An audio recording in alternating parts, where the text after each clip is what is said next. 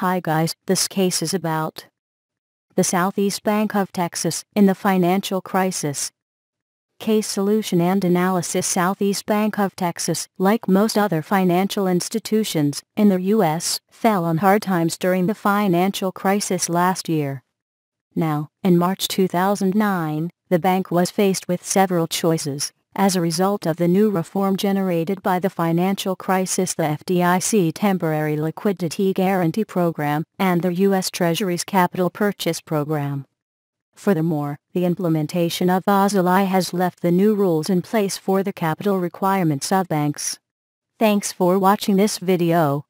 For more details you can visit our site www.TheCaseSolutions.com.